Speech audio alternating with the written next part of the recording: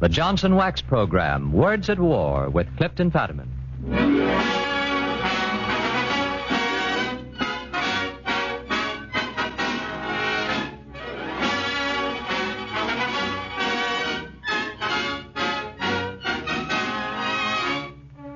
The makers of Johnson's Wax for Home and Industry, in cooperation with the Council on Books in Wartime, proudly presents Words at War, dramatizations of the most representative books to come out of this great world conflict.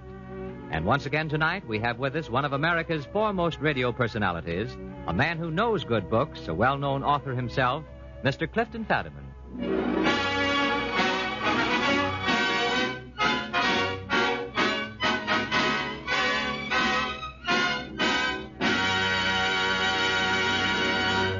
Mr. Fadiman.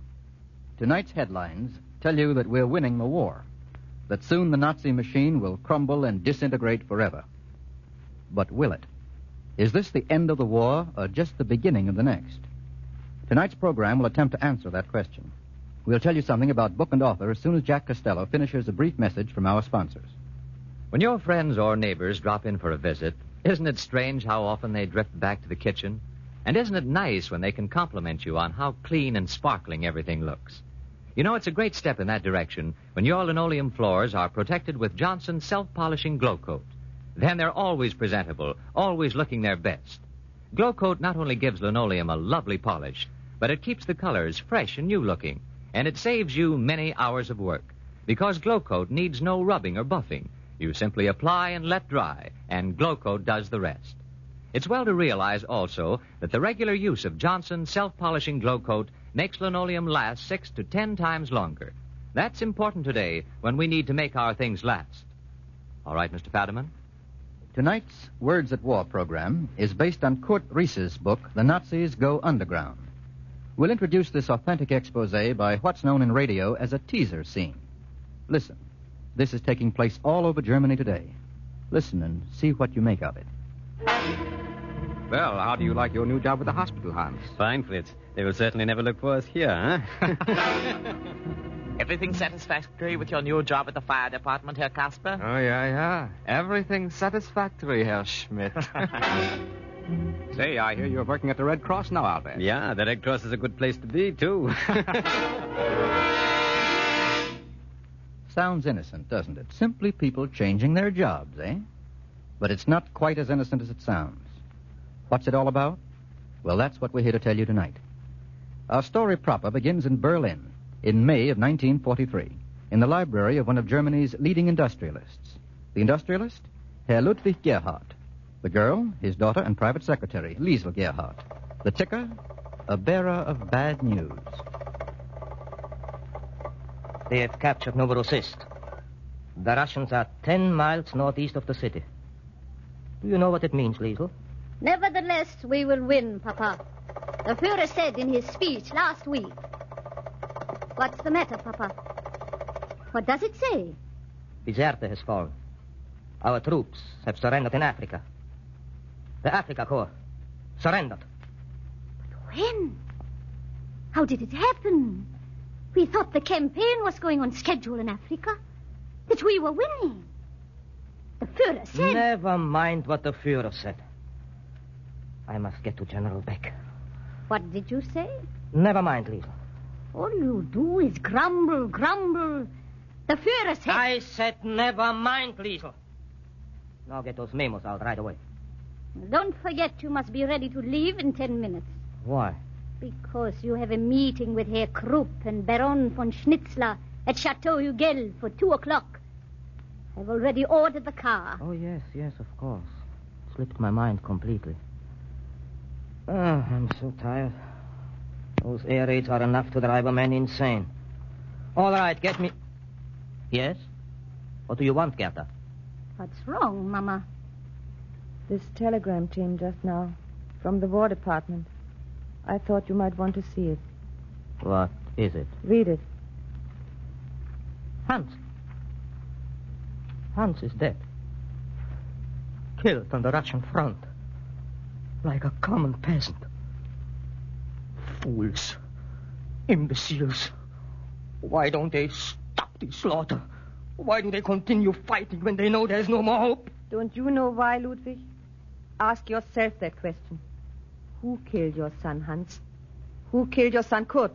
Who? I have no time for your idle questions, woman. I have no time. No, of course not. You have only time to start the war. You have only the time to make plans to rule the world. You have no time to look within yourself and see the monster you've created, the monster you've bred. Quiet. Not another word. Do you hear? I think the way both of you are carrying on is absolutely disgusting. And contrary to all National Socialist principles. You should be proud of Hans. He died serving the Führer on the field of honor. There is no greater reward for the use of Germany. To think, Liesel, that you were once my daughter, and that you, Ludwig, used to be a man I respected for his integrity.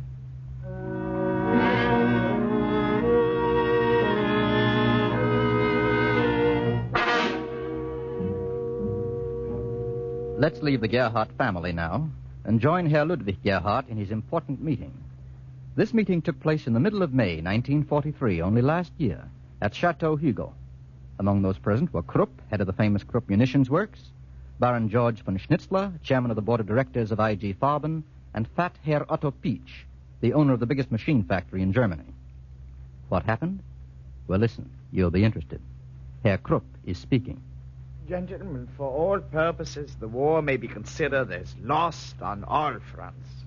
Therefore, we must take measures to preserve the Nazi movement, so that in Did future... you say preserve the Nazi movement, Herr von Krupp? Correct, Herr Gerhardt. But now that the war is lost, I can see no point in preserving the Nazi movement. May I remind you, Gerhard, that all the industrialists of Germany, including yourself, have done very well under the Nazi Party. Perhaps you forget, Gerhardt, that it was Hitler who liberated us from the threat of the workers' union. That's right. Saying nothing, of course, of the taxes, which are lower for us than in England and America. Very true. I am not arguing that point. But now we see that Nazism has failed. What reason is there to preserve that? You've overlooked something, Gerd. It's always been the destiny of the German industrialists to rule the world. This destiny must be fulfilled. If not in this war, then in the next. The next war? Naturally. We must plan for that at once. But do you realize what you are saying, Baron von Schnitzler? Another war will result in... Another war will result in Germany's ruling the world. Oh. We weren't sufficiently prepared for this one, but we shall be for the next. I agree, Baron. Well, I don't. I am opposed to it. Utterly and unequivocally opposed. The idea is insane, preposterous. That's enough, Gerd. You forget yourself. You will do as we say. I think Gerhard understands, Baron. He is overwrought, naturally, because of the death of his son. Very well, gentlemen, I propose we go to Himmler at once with this idea. Agreed? Agreed. Absolutely, yeah. I'm for it. How about you, Gerhard? I am opposed. But you will follow, all the same. Yes. I will follow.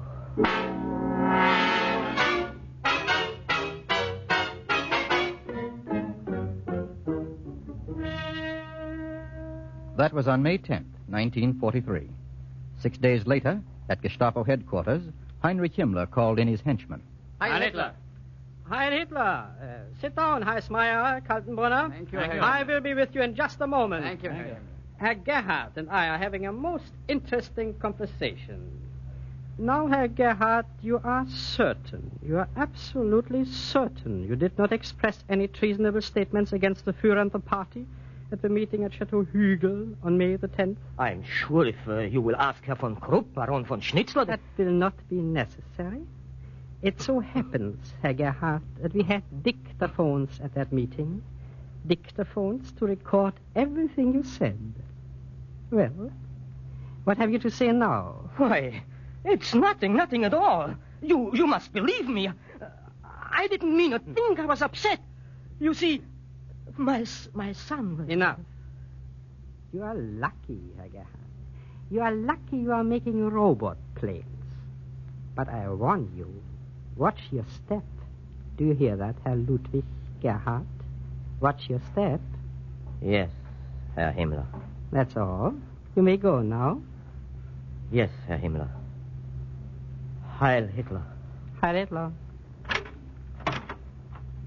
Why didn't you shoot him, Herr Himmler? Time enough for that, Kaltenbrunner. We may need him in the future. Now, fellow party members, I shall be brief and to the point. The news from the front is bad. It is possible that Germany will be defeated on the military front. It is even possible that Germany will have to capitulate. But never must the National Socialist Party capitulate. That is what we have to work for from now on. You're absolutely correct, Herr Himmler. The National Socialist Party must go on. Yes. The plan we have worked out is simple and direct. A new front is to be opened in Germany, and this new front will be the underground. Underground? Yes, Kaltenbrunner, underground. But well organized because we have time to prepare. Excuse me, Herr Himmler, but I don't quite follow. How will the party members be able to work after we are defeated? It's quite obvious, Kaltenbrunner, if you will only stop and think. What will happen when the Allied military government takes over? Very great number of irreplaceable government organizations which they must of necessity let alone. For example, the numerous health departments. If there is any interference with them, the whole country, and this includes invading troops, might be swept by an epidemic. Wunderbar, Herr Himmler. How many party members can we assign under this plan? Oh, I'm sure we can hire away between 200,000 and 300,000 men in plants, city administrations, and so forth. Party members will be assigned to fire departments and utilities. They will sit in tax collectors' offices, in the police force, in the railways, mails, and even in the Red Cross. But who will the Allies deal with when Germany capitulates? It will take steps to kick certain high officials and businessmen out of the party, like Fritz Thyssen and Schacht.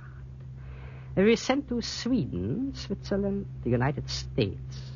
Once these men appear to be no longer in the good graces of the party, why, naturally, they will be the ones who will become acceptable to the Allied military government. When will this work of going underground begin? At once. When the Allies march on Berlin, we shall be ready for them.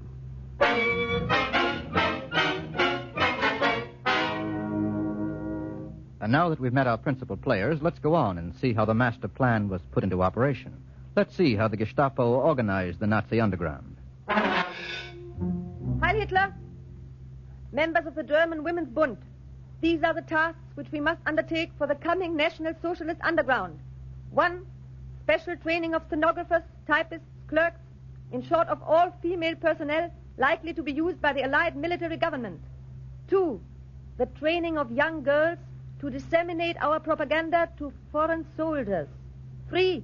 The training of women.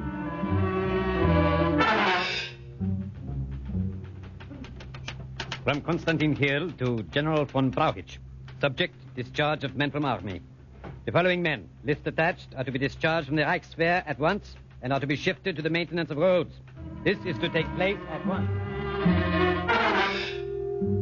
Members of the Ordensburg Sonthofen, today we shall take up our propaganda work in the United States. Miller? Yes, Herr Schmidt. Miller, whom would you attempt to contact if you were in the United States? I would try to reach Fritz Kuhn. A Dummkopf! I'll make arrangements for you to be shipped to the Russian front. Schultz. Yes, Herr Schmidt? Why is this answer so completely idiotic? Because Kuhn is too much identified with our movement. Very well. Whom would you pick, Schultz?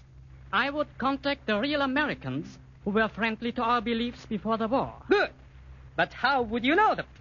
Well, I would look at their records. Mm-hmm. Yes. And I would pick those who are anti-Semitic. Fine. And those who have fostered all kind of racial hatred. Excellent. Any more?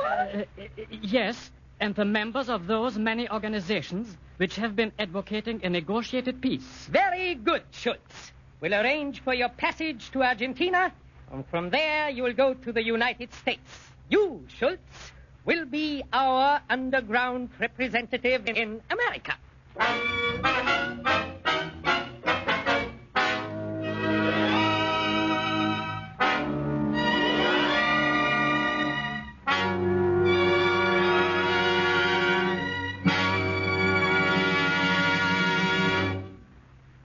This is Clifton Fadiman, bringing you Words at War in behalf of the makers of Johnson's Wax.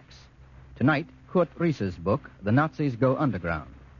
We've seen how the Nazi underground has been organized, with trusted Nazis being installed in key spots which the Allies would not be likely to disturb, places like health departments and so forth. Now, how will the German industrialists figure in this master plan? Let's go back to Herr Gerhardt and his family. In June of 1944, Herr Gerhardt was undergoing a typical experience in Germany, an air raid. He was getting a taste of his own medicine. Oh, those blasted air raids. I can't stand them. Day and night, air raids, air raids, air raids. They're coming closer, Ludwig. The British and the Americans coming closer. Oh, shut up, woman. If I could only get out. To Switzerland. Sweden. Hello. Hello? Herr Gerhardt? Yes, who is this? This Himmler. Oh, Herr Himmler. Heil Hitler. I mean, how do you do? I didn't expect. I have some good news for you, Herr Gerhardt. Very good news. You have? How would you like to go to Spain? Away from all the air raids? Spain? Yes, it has come. A chance to escape. They are sending us to Spain. I would like it very much, Herr Himmler. Very much. Good. I knew you would. When you be able to leave? Oh, at once, right away, anytime you say. Good. Of course, Herr Gerhardt, we can trust you there.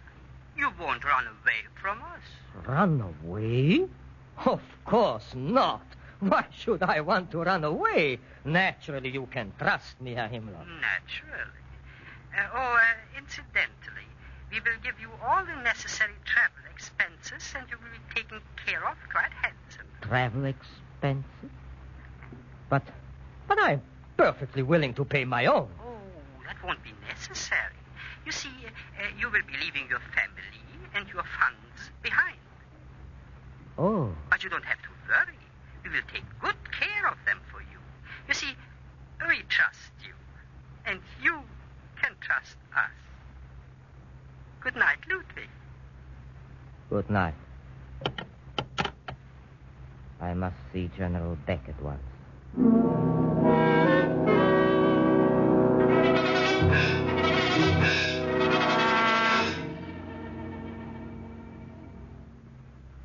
So you see, General, that is their plan. What makes you think, Herr Gerhardt, that such a thing would be bad? That the generals are not planning the same thing? The same thing? Do you think we will accept defeat? Crawl before the Allies? Forget our plans for conquest of the world? But nevertheless, General, the Nazi Party is not working with you, but against you. You weren't consulted about this underground plan. Why then should you want to save Hitler's skin? Your own skin, yes. But why his? He's the one who is responsible for our defeat. He's the one who has countermanded your orders, brushed aside your advice, your experience. You said so yourself, General Beck. So, now you propose that I organize a revolt among the generals. Oh, I didn't say revolt, General, but... But what? If you can get him out of the way. I see. And you? What is your function in this, Herr Gerhardt? You will play safe while we do the dirty work, is that it? No, of course not. I shall, of course, back you up to the fullest extent. Once he's out of the way, I shall be in favor of your taking control. I have friends who feel the same way, who will lend all necessary assistance. Do I make myself clear, General Beck? Oh, quite. Then you agree? I will give your proposal my utmost consideration, Herr Gerhardt.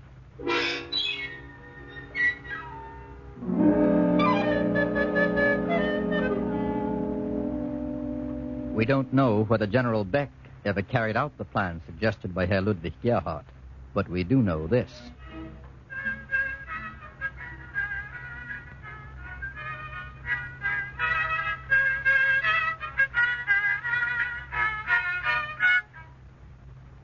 Achtung! By the order of the Fuhrer, we interrupt this program to bring you an important announcement. Today, an attempt was made to assassinate the Fuhrer, but he escaped injury except for minor scratches and bruises. I repeat, the Fuhrer is unharmed.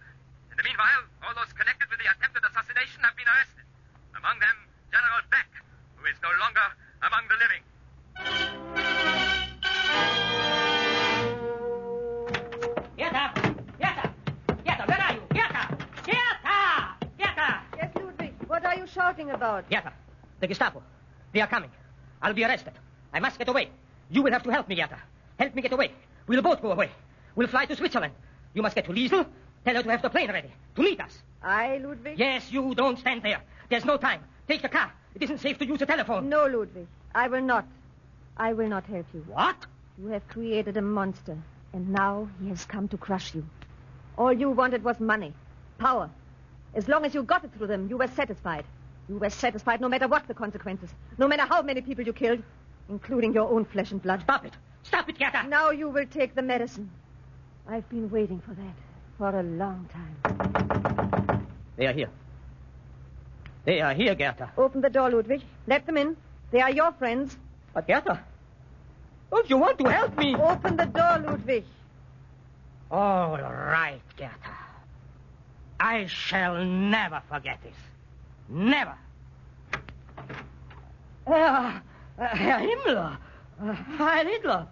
Well, aren't you going to invite us in, Herr Gerhard? Why, of course, of course. Come in, gentlemen. Thank you. Good day, Frau Gerhard. Now, what is this I hear about you not liking us anymore, Ludwig? I? Not like you? Why, that's ridiculous, Herr Himmler. I never said anything of that kind. Never. Of course not. That's probably just a rumor. Yes, naturally. Now imagine some rumor monger said you were actually connected with the attempted assassination of our Führer. Imagine accusing you. I? That's really a joke. Who would ever accuse me after all I have done for the party? Oh, indeed. Except, perhaps, von Schnitzler and General Beck. Beck? The comedy is over, Herr Gerhard. And since you are such an old friend of the party, I have taken it upon myself to... No. No! Please! Please, Herr Himmler! Please! Gerda, please tell them I had nothing to...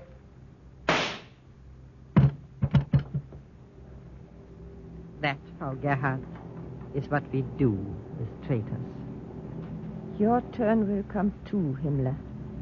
The day is coming when you and your party will be crushed forever. Do you hear them? The Allied planes are here again. Thousands of planes to blast you out. And they will kill you all. Oh, no, Frau Gerhard. They will not kill us all because we are too many. We are all over the world, in Argentina, England, Sweden, Turkey, Spain, Italy, the United States. And in Germany, we are underground already. We have burrowed so deep that their bombs will never reach us. Well, how do you like your new job at the hospital, Hans? Fine, Fritz. They will certainly never look for us here, huh? Everything satisfactory at the fire department, Herr Kasper? Yeah. 90% party members, Herr Schmidt. Say, I hear you're working at the Red Cross now out there. Yeah, the Red Cross is a good place to be when the AMG get here. Yes, we have burrowed so deep that their bombs will never reach us. Let them come. This is only the beginning. This is but a prelude to the war we shall win. World War III.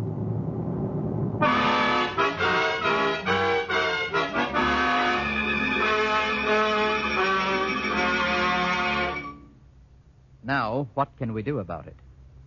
I can hear the answer from thousands of lips throughout the United States. Stamp out Hitlerism, crush the Nazi Party once and for all, and thereby make another war impossible. But how? There's but one answer. Nazism is not only a German specialty. Nazism, fascism, is as international as murder, as greed for power, as injustice, as madness. Let's remember this. When a man isn't hungry, he doesn't need a Hitler. When a man has a roof over his head, he won't listen to Hitler. When a man can live in peace and make a decent living, he won't turn to Hitler. As Kurt Ries says, make this a better world, and you'll stamp out Hitlerism and all other forms of fascism.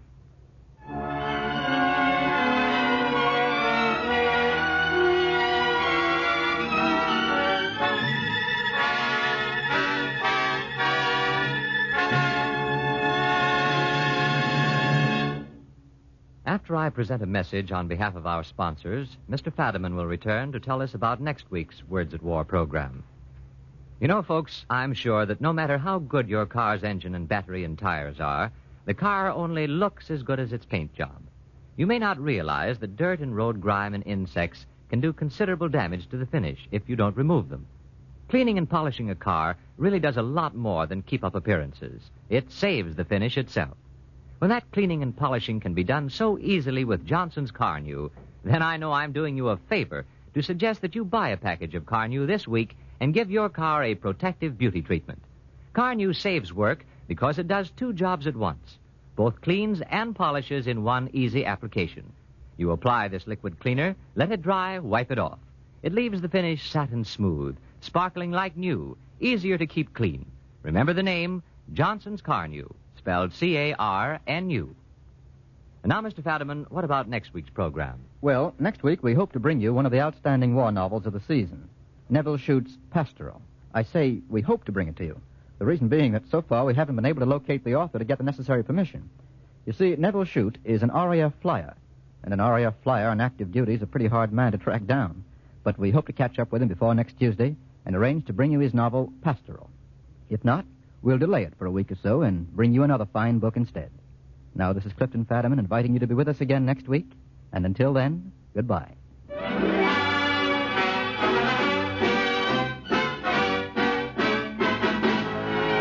Tonight's dramatization was written by Ben Kagan and featured Theo Getz. Music was composed and conducted by Morris Momorsky, and the production was under the direction of Anton M. Leader. Next week, the Johnson Wax program again presents Words at War.